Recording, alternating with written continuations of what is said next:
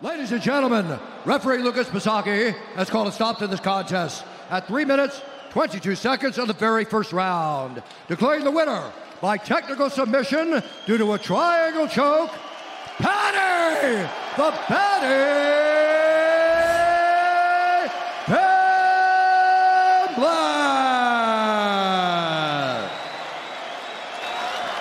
I'm here with Paddy Pimblett.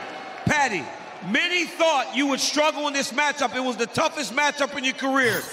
To that, and to all the people, what do you have to say? Statement made.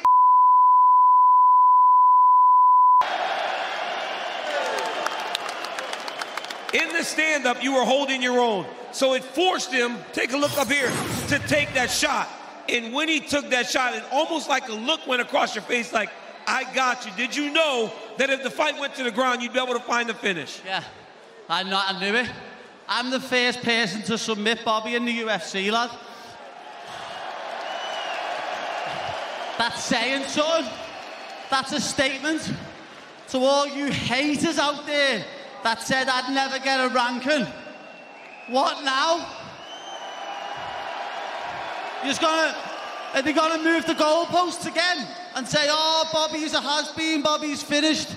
Well, I've got a ranking next to me name now, haven't I? So suck this. Paddy, you have a ranking next to your name now. Do you have a name that you would like to see in the Octagon next? I have a name that everybody wants to see a fight. Renato Moicano! Hopefully he gets through BSD, and we'll see if we can settle it before the end of the year or in the new year.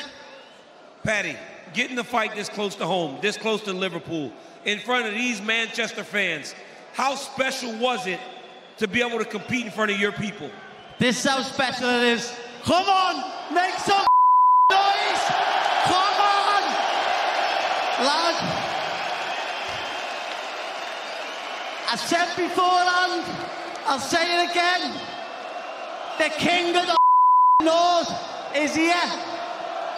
Ladies and gentlemen. Wait there, one sec.